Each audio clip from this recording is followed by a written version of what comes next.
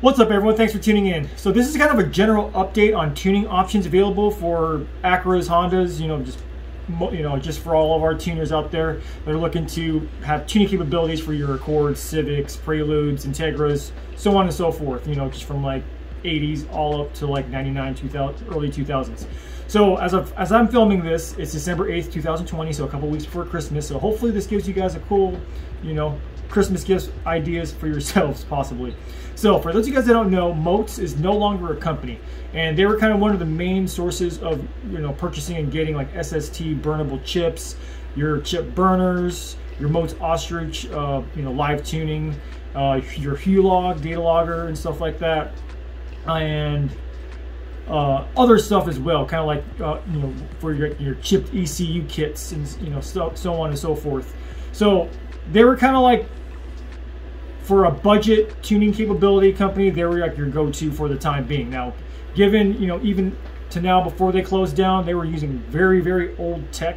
It works. I'm using it, depending on what your build is, depending on what your goals are for like very mild street builds, even in turbo applications. Like, as long as you have an understanding in the software you're using, which in my case, Honda Tuning Suite, or if your tuner knows what they're doing, they've been given whatever tuning software. I mean, like, I've seen, remember, there's people that have been tuning boosted cars on Chrome. How they, looking at it now in comparison to where we're at now is kind of like, that's like caveman technology in my opinion. So given the fact that even though it's not impossible right now to get a setup simply like that, there are other options. Unfortunately, it's not going to be as budget friendly as most provided at the time. So hopefully this video will kind of help you guys know some options that are available out there, even on the more budget side into a little bit more expensive side. But even then, you'll understand when I talk about it and kind of give my 2 cents on it, on why you are actually still kind of getting a little bit more than your money's worth. All right, let's get this started. So I'm going to mention Hondata real quick, specifically Hondata S300. Now, there's absolutely nothing wrong with that product. It's a tried and proven product for many years. There's been cars that have ran sub 10-second quarter miles tuned on Hondata. There's been well-known tuners that have tuned on Hondata. Absolutely nothing wrong. All I'm going to be trying to show you guys is just going from like your budget, mild street build, and what I think you guys would only need for mild street build cars, to like your more medium, like kind of weekend warrior builds, to full-blown high horsepower race builds. So hopefully, like, there's nothing, this isn't like this is better than that, this is better than this, screw that company, screw that company. This nothing to do with that. I'm going to leave you guys all links in the description to all these products for you guys to make a decision on your own, and for you guys to gain more information on your own. I will say right now though, I'm the wrong person to ask about each individual product. You're better off contacting the companies to get the answers you seek. Even as far as installation, I have not installed any of these. I have ideas on how they might be installed, but there's other great videos that I found from some of these products on YouTube to where it does show full-blown installation of them that'll help you guys out. If in the future I do plan on purchasing one of these things, I will for sure be making a how-to video onto it for them. All right, so let's get this started. Starting on, if you're still with the chipped OBD1 ECU. So here's the Snake Tuning Solutions Snake EMU. Again, I'm not going to go through every single one of these. I'm just going to throw on like some key notes here. So it has Bluetooth into it, real-time data logging, RAM memory storage for a battery-free operation. So that's cool, because if you guys that don't know, like the Moates Ostrich 2.0, now it's battery operated, and I even believe the Hulog was battery operated. I mean, it lasts for years. I mean, unless you're going to use the Ostrich plugged in all the time, that Moates themselves said was not recommended, then you might have an issue there. But whatever. Anyway, so here it is. This tiny little board. Now, if I was going to assume how this thing's installed, if you have a chipped OBD1 ECU, where your SST chip would go, I believe there's going to be a point opposite of this board that plugs, that goes directly into it. And then you can see here this cord that goes into this little chip, or not chip, this little board right here that goes into the CNT port for data logging and real time, right here, data logging for real time feedback. So same thing, kind of like where you would plug in your Hulog.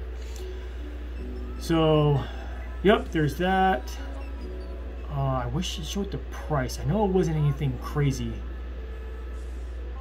Here, I'll go back real quick. Oh yeah, $200. And then this is a cool, if you guys wanted to go to coil on plug and get rid of your distributor, they offer a good solution for that as well. All right, moving on, Cobra RTP. Now between the two, this is probably what I would go with.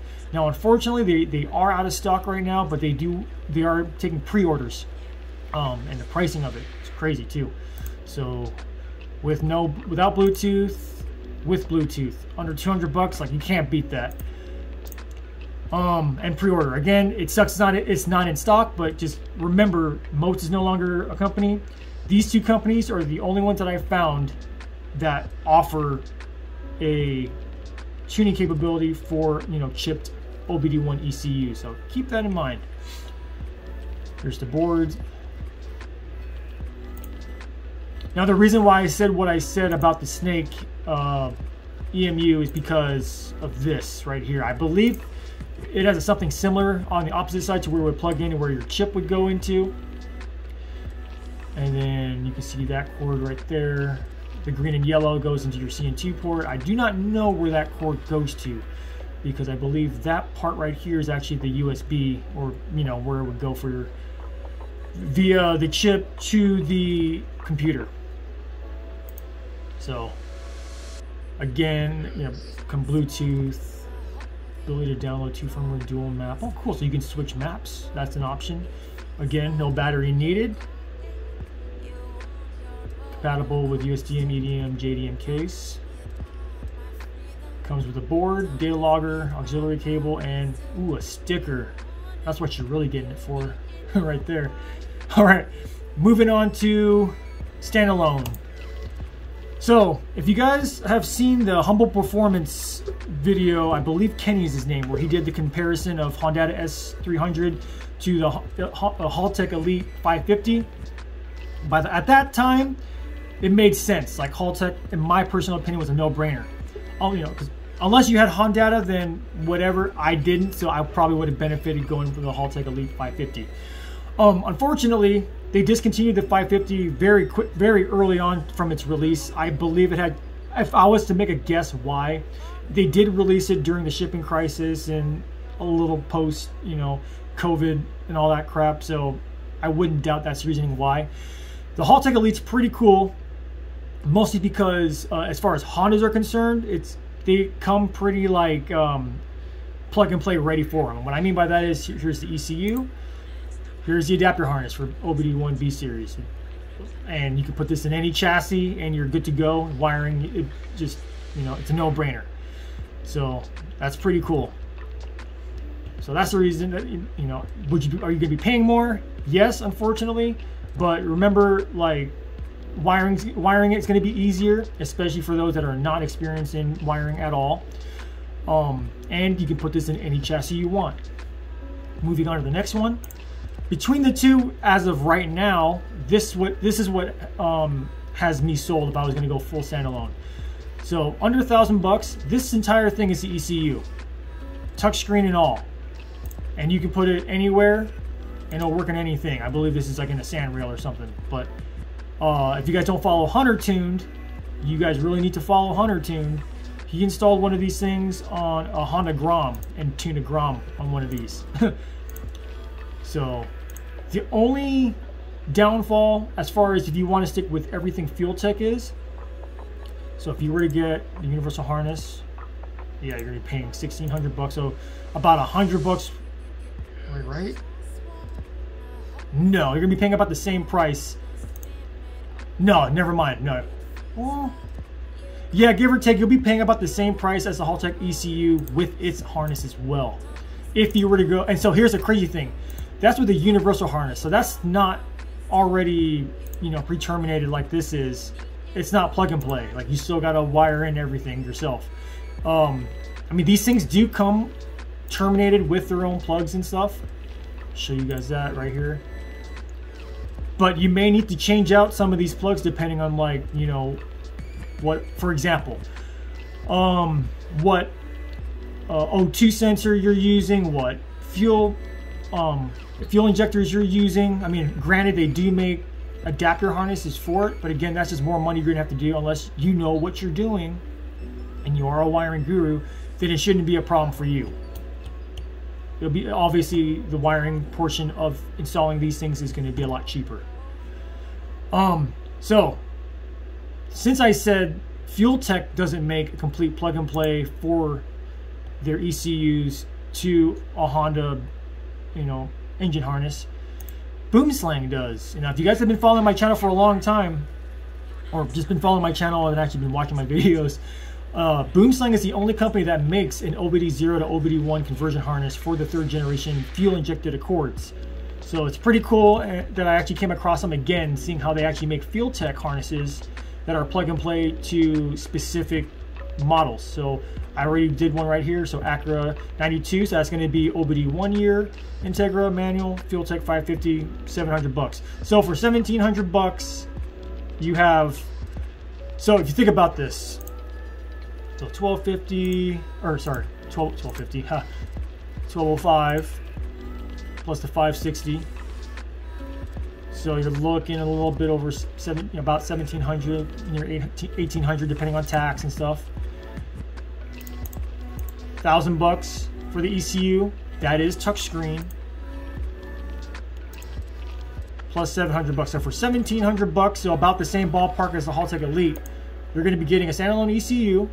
That's with a screen, touchscreen, plug and play harness to OBD1. Like, that's a win. Like, if I was going to go standalone with a standalone system right now, what's available now, this is what has me won right here. Now, the only thing is I have not found really good like step-by-step videos specifically with Hondas, like with, you know, B series, K series, or whatnot, as far as like tuning or base map building with Haltech. I think Evans Tuning is the only one that's done that. But as far as like finding like how to get your car started, building a base map, there's a lot of good videos, Honda specific, from Haltech that's on there. I believe in the Haltech programs, there's even like Honda base maps already in the program itself. Haltech, I'm not sure they have that on there. I could be wrong. You know, as time goes on, they might receive updates to where that could be a possibility. So keep that in mind. Again, if you're going to be installing this, taking it to a reputable tuner, then obviously that's not something you have to worry about. All right, lastly, Link ECU. So this thing is super neat. Actually, I should have put this along with the chipped ECU on the budget side. But so the cool thing about these is exactly as you see them. So the Civic Link HC92X. So this means this is going to be for the OBD1, 92 to 95 engines. You literally open up your ECU case, take out the board out of it, and put that in there, plug in your OBD1 harness cables into this, good to go. That's it. That's all you need. I've actually kind of messed around. I downloaded their tuning program that's specific for whatever, because they do make standalones, but well, like, how should I say this, other units, but depending on what unit you get, you got to download the corresponding program for it to be able to tune for it. There are a handful of good how-tos on how to get it set up. Evans Tuning, again, he does great long-form videos of how to get set up using Link. It's pretty cool. I messed with it for a little bit. A lot different than HTS, but knowing what you're looking for and knowing what you need to set up, it's all there. It makes it take some time. If there's anything else I missed, please leave it down in the comments below for not only myself but for the other viewers watching this video to see and further explore to see what other tuning capabilities there are for our Hondas. I know I'm forgetting one. I think it's like Speed Arduino or something like that, and who knows, there may be more out there. So yeah, throw them down in the comments below. Hopefully this helps you guys. Again, time is moving on, companies are going under, technology is improving, but again, like, most of us got in the Honda world mostly and choosing to build them, at least from one of the reasons so why I got into it, besides just my love for Hondas. It's just how much you can create on a budget. Obviously times are changing, and that's not being as true as it was before 5-10 years ago, but hopefully all this stuff I'm showing you guys here helps and kind of keeps it within that budget friendly build. So again, guys, thank you for watching. I'll catch you in the next one.